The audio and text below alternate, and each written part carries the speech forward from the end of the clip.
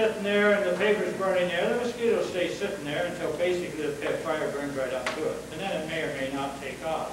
This is one of the reasons mosquitoes are controllable, because they don't flee from danger, because they're oblivious to danger. And to think that mosquitoes in the Everglades are going to fly 30 miles away to Punta Gorda, fleeing a forest fire, they have to fly over 2 other towns, is strictly below me. Those mosquitoes were infected, they were let loose in Punta Gorda, and then it was studied to see how many people would become sick. And when they saw how many people would become sick, they knew whether they had a good weapon or a bad one. And I will be proving this to you as we develop. Now this document here, very important. I'll tell you why. Although it was the military that was developing these biological weapons and infecting mosquitoes and letting them out, they were in every case supervised by the U.S. Public Health Service. That's the NIH. That's Stephen Strauss. And the CDC, the Centers for Disease Control.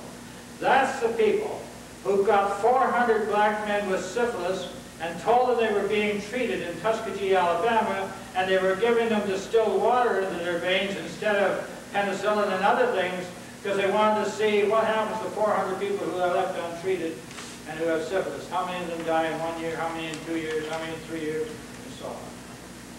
That outfit, the two of them, CDC and NIH, closely followed the progress of BW. You know what that is? Biological warfare, research and development. These tests were monitored by NIH and CDC. Now, what was their theory? Their theory was that one person would get sick and it would go no further. But that's where they're wrong. The disease is communicable. If you have the pathogen in you and you breathe out and somebody next to you breathes in, they will breathe in the pathogen. Will you get sick? Not necessarily. Because not only do you need the pathogen, you need the genetic aptitude for a particular disease. Your immune system has to be down, and you have to have some kind of trauma, as we mentioned.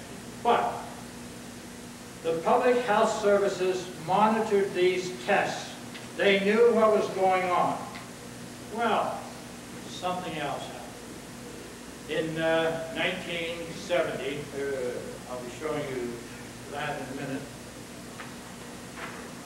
there was a meeting on June the 9th, 1969, but they were talking about what they were going to spend money on in 1970 for the Department of Defense. The Department of Defense was saying, give us hundreds of millions of dollars. We're doing all kinds of marvelous things. There won't be a person on the planet left alive if we have our way, but we need money. And they got quite a bit of it. Now, what happened in 1974? Well, Mr. Nixon retired in somewhat of it, and he was succeeded by his hand-picked friend, Gerald Ford. And both of these people were part of a very close-knit linkage with the military. And they both had as their national security advisor Mr. Henry Kissinger. And in 1974, Henry Kissinger wrote a document which he called NSAM 200, NSSM 200. And it's about this thick and it's very hard to get. But thanks to my very dear friend Janet, she got hold of a copy a few weeks ago and she sent it to me. Bless you. It's an important document, believe me. Because what does Kissinger say in that NSAM 200? He says this. He says there are 13 countries in the world where the population is growing too fast. We've got to find some way to slow down population growth. We've either got to find ways of killing more people or stopping them from having as many children. That is in NSAM 200. I just brought the first part of it here. But I wanted to show you something about NSAM 200. It was sent to the President. Originally it was for Mr. Nixon, and then it went to his friend, Mr. Ford. But on page 2 of NSAM 200, a carbon copy was sent to the Joint Chiefs of Staff.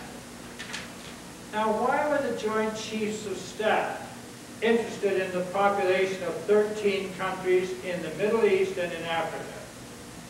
Well, they were interested because at that time the military philosophy was this, that the population growth in those countries was a bigger threat to America and to Western capitalist nations like Canada and Britain than was the atom bomb.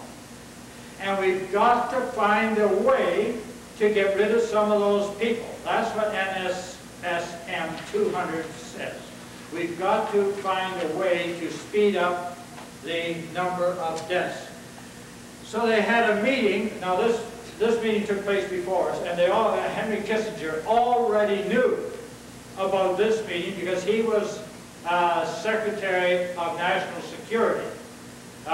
So he knew about this when he made this statement to, first of all, to be for Nixon, and then to be for Ford. And in this document, as I'll be showing you in a minute, the head of the Chiefs of Staff Biological Warfare Division, Dr. Donald MacArthur, reported to a number of congressmen, and their names are here. These are real people, you see. These aren't people on the X-Files who are acted by Donald Sutherland or whoever.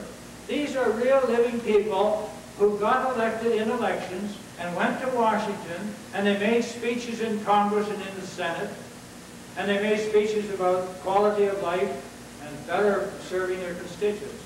But then they met privately and secretly with Donald MacArthur, Dr. Donald MacArthur, and he told them about some plans they had to reduce the population in certain countries of the world by killing them, and in other countries of the world they were only going to disable them. Now, in today's Boston Globe, which some of you possibly saw, on page A9,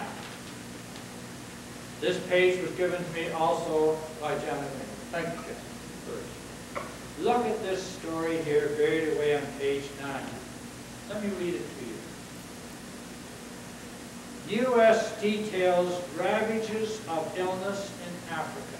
Now, these are the 13 countries that Kissinger said the population is growing too fast, and we've got to find some way to speed up the death rate. In NSAM 200. And here's what it says. AIDS has cut the average life expectancy in Zimbabwe by a quarter of a century, the U.S. Census Bureau reports. Life expectancy in Zimbabwe is now 39 years. So if you're born in Zimbabwe, chances are you'll only get to age 39. It used to be 65. But with the help of the miracles of modern medicine, they've got it down to 39. And if they have their way, it'll be down to